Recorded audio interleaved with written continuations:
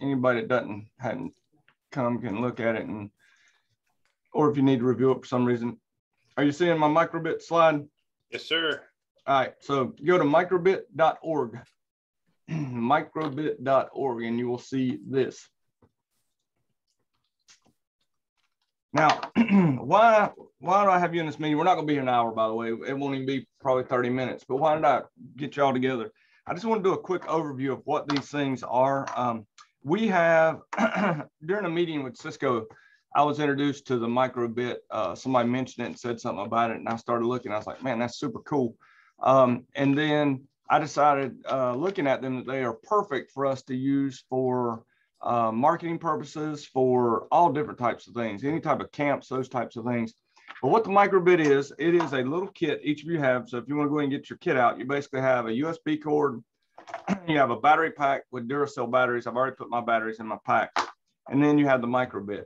Okay. Now the Microbit. You got a spare one? I left mine at home. Yeah, I got one. Hold on, I'll get you one. Anybody else need one while I'm up and about?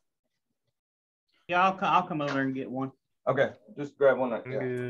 I'm sorry. You're fine. Left mine in the bag.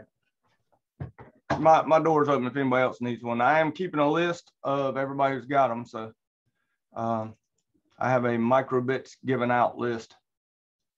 And I don't mind giving any out, as many as you want. That's fine. We just, we've got 100, or we had 100. We're now, I think, about 85. So, but the Microbit itself is just a small little computer. The neat thing about it is it has all kinds of cool stuff on it, and we're gonna boot it up here in just a second, just let you see how it works. But it was developed by BBC and others to teach STEM, excuse me, and programming. So it is a little pocket-sized computer that will definitely run off of the battery. So let's do, first thing you'll notice, we've just got a little doohickey in it, little instruction sheet. But the first thing let's do, let's just power it up. Everybody just power it up, put your power on. So, and it should start doing this.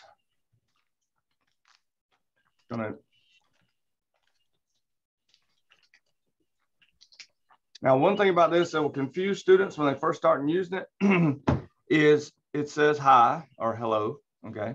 But then it's going to say to press the A button. It smiles at you, it says press A.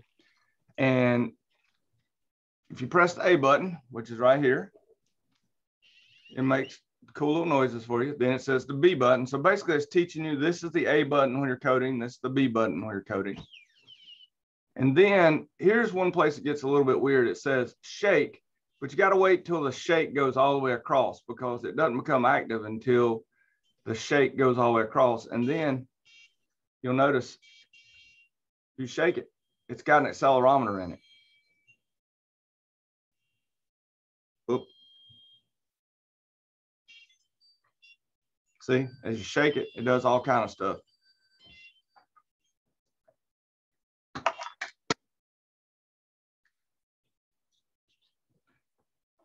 So if you shake it, it makes noise. So the neat thing about that is there are projects where students can turn it into an actual step counter, because it's got a battery. And so there's a step counter. Now this is really cool. When it says tilt, it has because of the tilt sensor, it's trying to get you to make, it's got a little game. You're trying to get the two dots together. So you tilt it until the little dots line up with each other.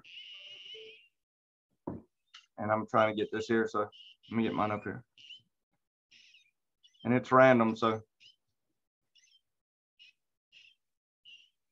and then you'll eventually be done with that. And then it will go back through and it says clap. Now this is really cool. Now it doesn't work till the clap goes all the way by, but then if you clap, see how it gives you it actually is counting the number of claps. So it's got a microphone and it's got a speaker and a microphone on it. And then it's going to show you the little hearts. I got it wrong sideways. So every time you boot it up, if you've got the base program on it, it walks through and shows you all these things. There's also actually a hidden Easter egg. When you get to the very end here, if you'll hit both buttons, it's supposed to do something. which it shows like a waterfall or like a rain thing. If you hit A and B at the same time, it does like a weird little rainfall thing, which is kind of cool. That's an Easter egg it doesn't tell you about, but so just kind of a review. This thing has an A button and a B button. It has a accelerometer in it. It has a tilt sensor. It has a microphone and a speaker. It also has a radio and Bluetooth on it. So you can actually take several of these and connect them together. Now, what we're going to do is we're going to take 9 of these and we're going to make a tic-tac-toe board that we're going to put out here on the wall that's going to run by a battery. And when people walk in, they're going to be able to play a game of tic-tac-toe on this Microbit tic-tac-toe board, which is going to be really cool. So it's got all kinds of different things you can do with it. Now, one of the neatest things about it too is if you've ever used Tinkercad, anybody used Tinkercad before? If you open up tinkercad.com, tinkercad.com is a site you can get a free account on, all right? But all you have to do on Tinkercad is you can really just, you pull out the Microbit, and the Microbit, this by the way is this particular version I have on here, it looks like it's the B version, I mean the A version instead of the B version, because the, I don't know, it may not be, it may not be, but either way, you see here we can actually use the code, and if you start the simulation, it'll give you a smiley icon. But you can also tilt it in this simulation here, and it has a temperature sensor. We're all going to do the temperature sensor here in just a minute because it's really, really, really cool. It also has a light sensor to see how much light's being applied on it. So there's a lot of neat things there. So let's think about, as we're looking at this, how could we use this? What kind of projects could we use this for? Marsha, I was thinking about any of your intro to programming classes, because one of the things with this, as we go in here, you will learn that we can use the make code editor and just call it blah. Okay, so inside of here is the make code editor. So one of the very first things I did was, let's see, basic show string on startup show. Here's something I thought about. Wouldn't it be neat if we go out to do marketing and we just do this and we take them and use it as a scrolling name tag? So there's our name. So we've got these scrolling name tags that we have that are microbits, which you can just take the power, drop it down in your shirt, for men who have shirts like this, and you've got a scrolling name tag, which is really cool. And you can actually, instead of doing on start, do it forever. And now, as it's running, it will, well, I need it forever to start. There it goes. So now it will run and scroll my name. Now, the cool thing too is, though, look, it will actually show you the Python for it. On forever, basic.showString, Kelly Caudle, on forever. So you can use this with the blocky, the make code, or you can also show them the Python that's there so they can see how the Python works. Now, that's pretty cool. But the neat thing here too is all of the pre-made projects. So we're going to actually take quick questions. Everybody run through the startup. Everybody's run through the startup. Please say yes. Okay. Yes. All right. So I'm still the going through. easiest thing to do here is this. Take your power and just take one or more batteries out. So just take one battery out, or just you can go ahead and take both. It's up to you. Just take your batteries out so we can disconnect it. Okay. Then take your USB cord and connect it to the USB connector on the top of the Microbit, which is right up there, while still leaving the power in, because the power is a pain in the butt to get in and out. But you've taken the batteries out. Make sure you take the batteries out before you do this. And then plug it into your computer. I've got to step around here and plug it into mine. So now when you do, it's going to boot up and run back through that same program again, because obviously it's got power on it. Now it's going to run through it, but that's okay. You will also notice immediately that you now have on your computer a new drive, the Microbit drive. Okay. And so here's the Microbit drive.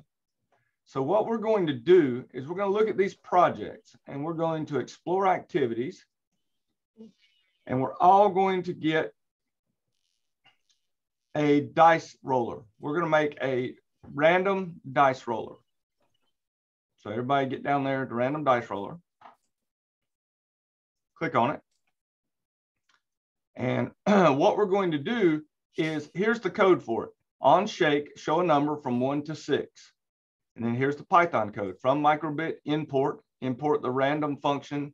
While true, if accelerometer was gesture shake, display a random number 1 to 6. Okay. Now, this Microbit uses what's called hex programs. That's what's downloaded to the Microbit. So if we click on download the hex, it will give us the dice-python.hex. Okay.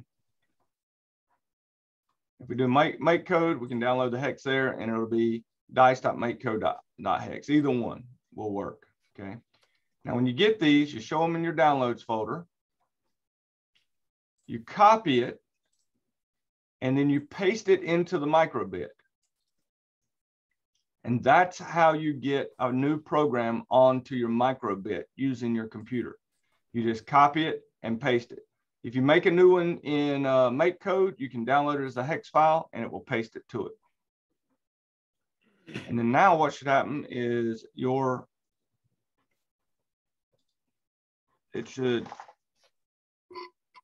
shake it, you should get a random number. I'm getting, there's a 4. In fact, here, watch this.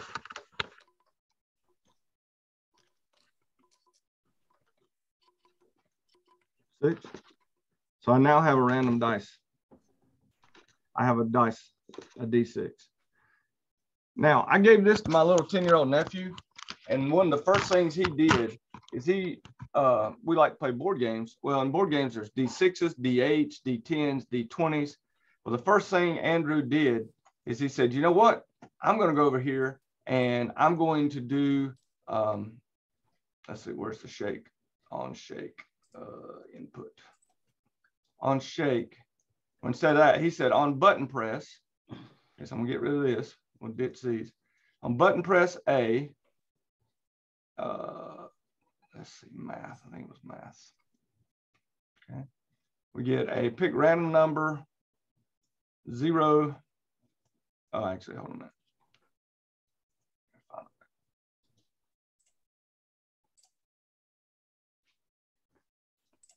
Would it be basic show number? It may be basic. Show number? No, it's gotta be the random. It's the random one. I just gotta find. Well, it would show be, number, pick random. Gotcha. Show number, pick go. random. There it is. Okay. So All right, show number. I'm clear in the download, just for the if you open the G drive, it doesn't show that .hex file, right? Correct. Right. It never shows it, and that's what's confusing. When you download that file to the Microbit, it never shows it here. So it just applies it to the Microbit and reboots the Microbit, and it goes. So that is very confusing. You will never see what is on your Microbit by just looking on this drive. So that's an important thing. Let's all do this. Go to, let's see, go to Let's Code and go to Make Code Editor. And let's make us a D20, 0 to 20. All right. And then now all we have to do is download this as a blah.hex show in folder. Copy this, paste it into the Microbit. Give it a couple seconds to paste over there. Take a hit of sun drop. That's optional. Okay. Now, if I stick my finger on there, if I press A, I get a random number. There's 19 between 1 and 20, 13, 7, 10. And so what my nephew did immediately is he set the A button to be a D20, the B button to be like a D8, both buttons to be a D100, a shake to be. So he immediately just started using the code that he had already seen, and literally within 2 minutes, he had built himself a complete dice roller for role-playing games. And this was a 10-year-old that has had zero experience programming at all. And then he started playing around doing all kind of music and LED stuff. And, you know, really the cool thing is with this project area here, like here's a step counter. We did this the other day. We made a step counter and watched and went around. But you can also look here how you can put in either beginners, intermediate, or advanced. And when you look at advanced, look at this, proximity beacons. You can actually set it up to where when two of them get close to each other, they start making more noise. This is for the older microbit. Back in the old days, the first version did not have a speaker on it. So you actually had to code it to where it would output to a speaker. Okay. But now we've got speakers on them, so we don't have to. Here's a pressure switch alarm, data loggers, fireflies. It's all kind of stuff here. What I want you to do is I want to find a, here you go, indoor outdoor thermometer. So let's do this. So we're going to use just one. We're not going to use two, but what we're going to do is this. So actually, we're going to make this code right here. On button, press A, show number, temperature. All right. So let's go over here. And so we're going to say on button, press A, show number. I'm going to delete this. And I got to find show temperature, wherever that's at. Let's see. Show temperature, which is a purple. Show temperature in Celsius. All right, so I'm going to download this. And I'm going to show it in the folder, and then I'm going to send it to my microbit.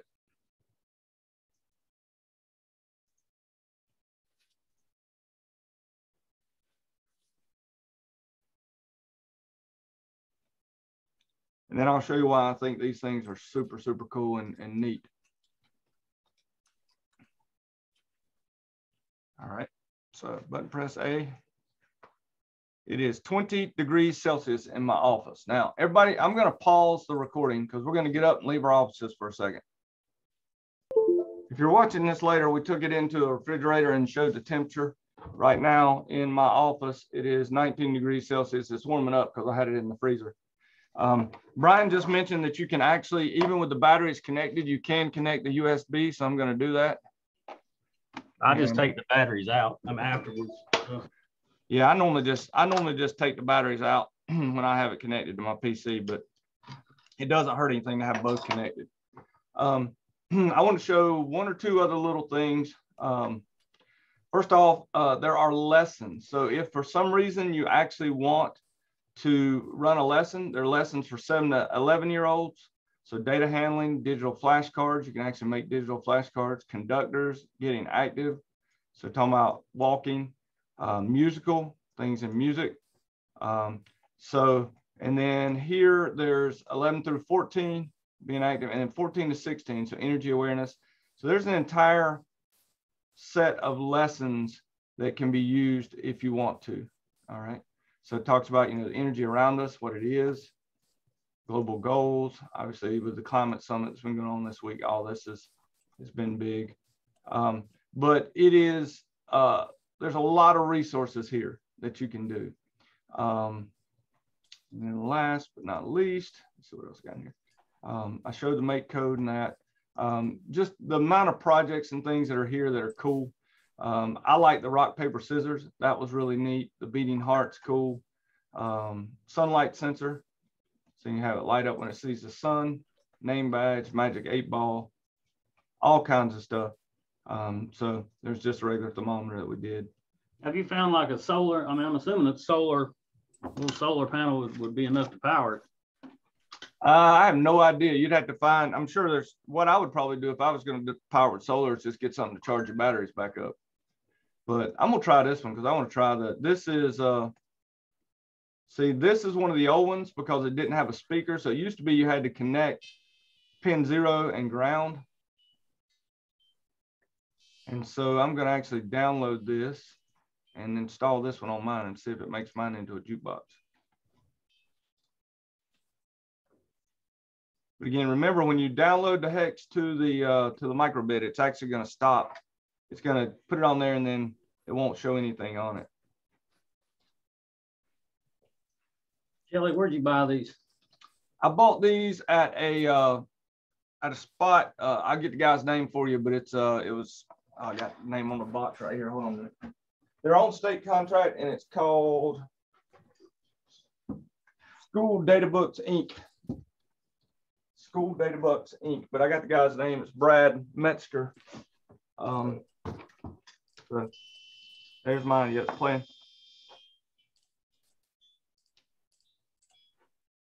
So you can hear it kind of playing.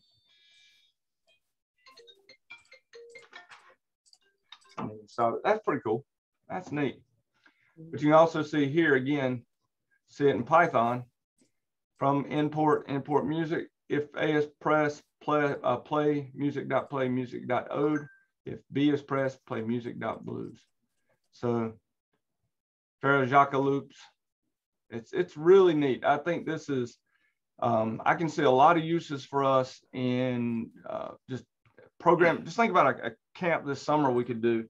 If we're doing kids camps, how cool it would be to have kids using these and then just give them one. These were $22.70 a piece for the bag with everything. So $22 for the bag, the cable, the microbit, and the batteries and all. So I think they're fairly reasonable, and they're a little bit more expensive now than they usually are. Normally they're only about $17 a piece, but with our current inflation and everything, they're $22 a piece. But I was able to get 100 of them in fairly quickly. So any questions? Any questions about it? You will notice, like I said, there's a couple advanced projects that have, what is going on in my house? I got a bird. Some of the advanced projects, when you look at projects, there are some that even use, additional external codes. And if you just go to the Holy Google and do microbit projects, there's obviously there, but here's the top 28 projects you must try. Seed Studio. So it's pretty neat. It's a really cool. So we've got the V2, by the way. If they're looking which version you have, we've got the version 2. That's the built-in speaker and everything. You'll notice it's only 15 bucks. Pre-ordering at $15, but that's if you just get the microbit and don't get the battery pack and all. So the battery pack and all, it's a little more expensive. But rainbow LED, secret box, all these things, these look cool. So there's other stuff we could do down the road if we're willing to add some stuff to it. I could even see this being used in like a PLC class or in an electronics class because of all the little things you can connect it to in addition to, and here's the bit, they got a little kit, looks like, that they add to it to give some additional stuff. Man, that's cool. Oh, that was neat. That was really neat. It had a little door that opened when it saw something in front of it. Look at that. Oh, that was really cool. A kid will love that. We've got some of those already, by the way. I've got one of those sensors. I've got some of those already. So that's pretty cool. So just any questions about it or about the sliding servos? Neat. That's very cool. So there's hundreds of ways we can use this. 16 top BBC microbit. So by the way, in the state of North Carolina, in some of the North Carolina DPI classes for computer introduction to computers and those types of things, they're already using microbits. So microbits are known by some students. So you can you may have some students already know them. I don't think anywhere in Stanley County is using it. I haven't seen any school in Stanley County using it. But even something like this is really cool. Do a step counter, like trying to name tag and all these things. So any questions before we call it a day? Oh, car racing challenge. What that is? Is actually. All right, I got to see this.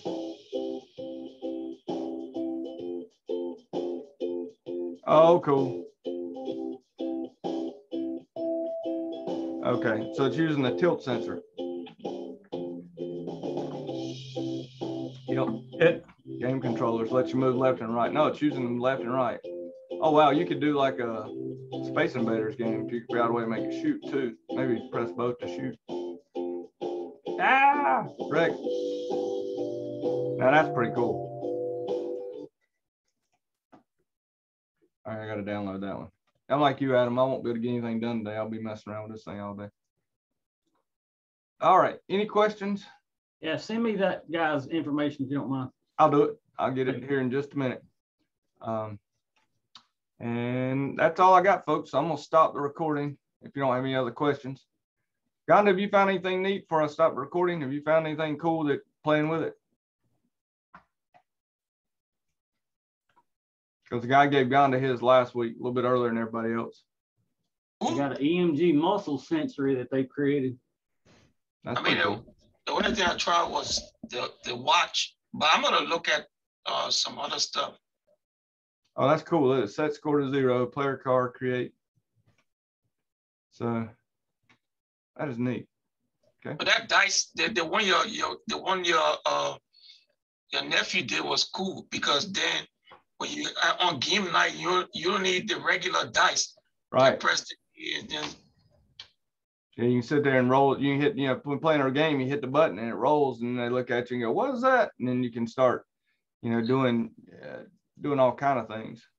So, wow. Do we know what the memory limitation is on it? No clue. None. No. Now look at this. It looks like you can actually set it up to where 4 cars can play at the same time somehow. No, those are the bad cars. Those are the bad cars. Okay. The Microbit has a 250K or kilobit flash memory and 16 kilobit RAM. Okay. Yeah, it's not a high-end machine, but it's for what it can do. I mean, let's look here at all the different things as far as basic show icons, you know, and then LED, and then here's the radio. You set the radio group. One thing I will tell us we'll probably need to do as we start doing more projects around here together is maybe everybody pick a number for their radio group, because if you set your radio group to 1 and everybody else sets theirs to 1, then you're going to interfere with each other. So you may want to, every one of us, just pick a number and decide that's what we're going to be. But basically, you can see when it receives something, you can actually do all kinds of things. Radio power, transmit true, loops, variables. You make a variable. Here's your math functions. And then down here, there's all kind of game functions, create sprites. So, you know, for yours, Adam, this would be a great thing to just have people create a little a little game as part of their their first game assignments. Images, you can create images, so you can create your own image if you want to do your own image. Your serial stuff. So there's all kind of stuff I haven't even looked at and played with that gets, you know, even stuff running in the background. So lots of things we can do with these. They're in my office. I'm not going to hoard them. The only thing I'm going to do is keep up with where they go. So right now, like I said, we've got 1, 2, 4, 5, 6, 7, 8. We have 10 out right now. So we have 90 left that we can use for anything. So if anybody's got like somebody going this Friday to, where is it? South Stanley or North Stanley? Albemarle. Take 10 of them. Take 10 of these with you, or 15 or 20 or whatever, and use them. And that way we can start using them in the classrooms. Any questions? All right, folks, that's all I got.